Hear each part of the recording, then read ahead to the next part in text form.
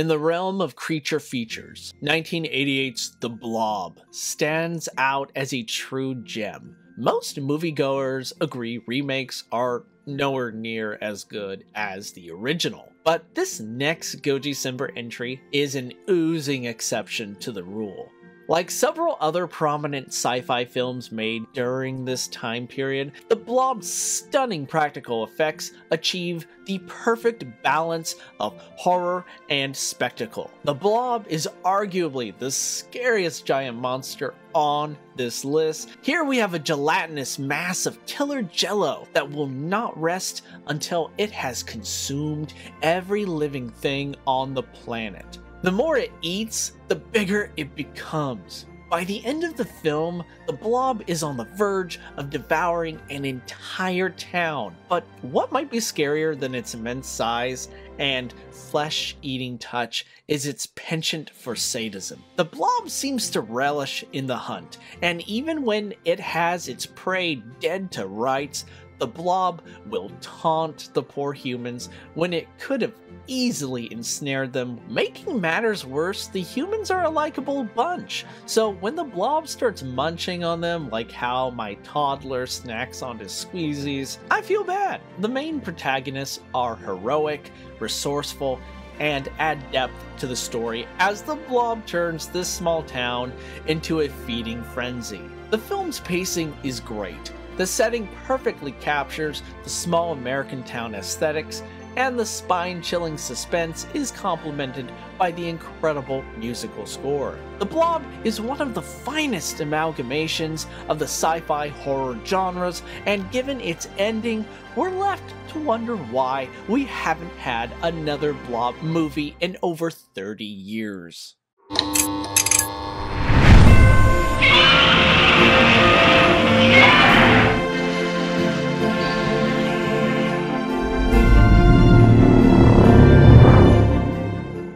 The found footage genre might have some of the best marketing campaigns I've ever seen, but even some of the most innovative marketing campaigns don't hold a candle to Cloverfield. Several months before Cloverfield premiered, many of us were taken by its allure and mystery, wondering if it was a secret Godzilla film or a surprise Cthulhu story. Even on the day it first came out, I remember not knowing much about it. Like many other moviegoers, I went in blind. And I don't think I'll ever experience something like that again. From the start, we become attached to the ensemble cast. They all deliver authentic performances, capturing the genuine reactions one might feel in the face of a larger-than-life crisis. Clover is a fantastic-looking monster, brought to life by amazing visual effects. Clover's design remains one of the most imaginative in decades. Even in the present day, Clover's appearance makes one question whether it is a deep-dwelling life form or completely alien to our world. The decision to keep Clover relatively unseen for most of the film was a stroke of genius. When we do finally see Clover, it is an unforgettable scene that will forever live rent-free in my mind. And who can forget the parasites? These things are terrifying. The subway scene in particular is still, to this day, keeping me up at night. Directed by Matt Reeves, who has become one of my favorite filmmakers working today, Cloverfield is a hallmark in the giant monster genre, and we're all the better for it.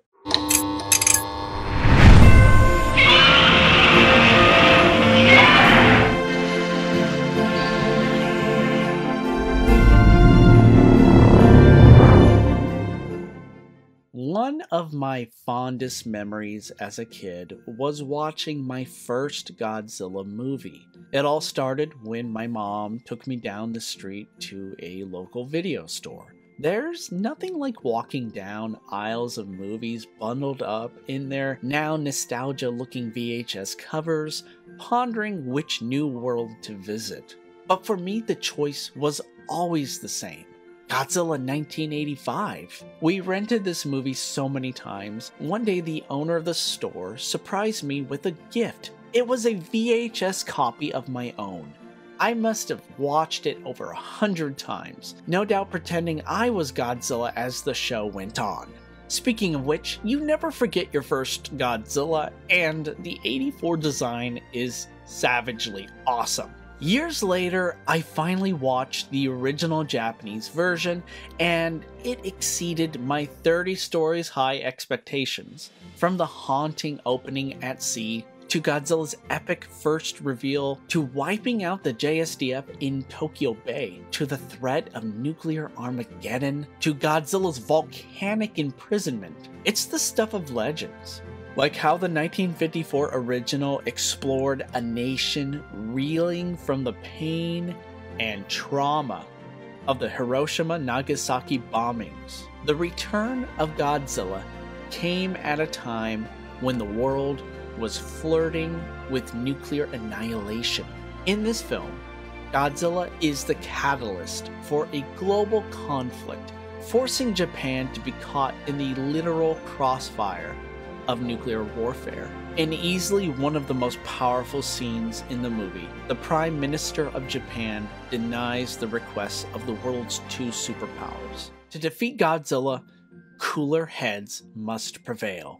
Speaking of cooler heads, Professor Hayashida is my favorite character in the movie. He's kind of like a spiritual successor to the late Dr. Yamane. Like Yamane, Hayashida views Godzilla in a way that would come to define the monster for the remainder of the Heisei series. As Hayashida observes, Godzilla is more than just a victim of the horrors of nuclear war.